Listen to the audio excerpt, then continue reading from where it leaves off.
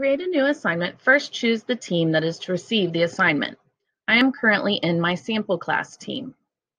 Head to Assignments at the top of the page and then choose Create Assignment to access this form to finish creating your assignment.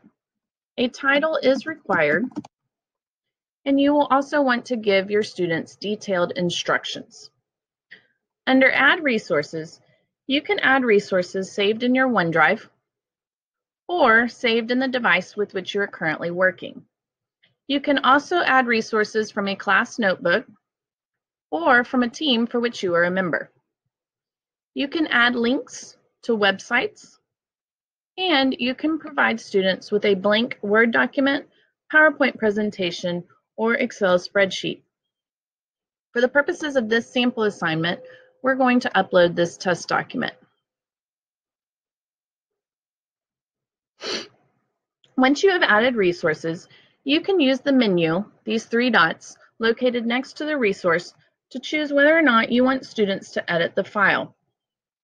If this is a resource students are accessing just to get information and to read, you will choose Students Can't Edit.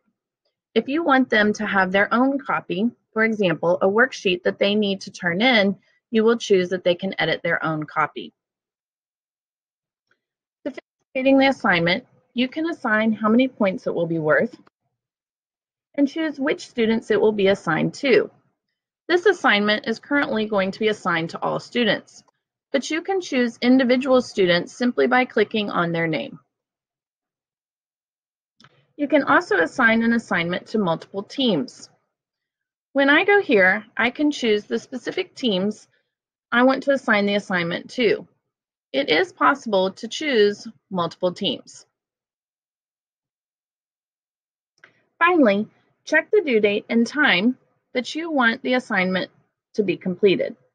If you are unable to complete the form in its entirety, you can choose to save the assignment so you can finish assigning it later. For students to be able to view and access the assignment, you must click the blue Assign button.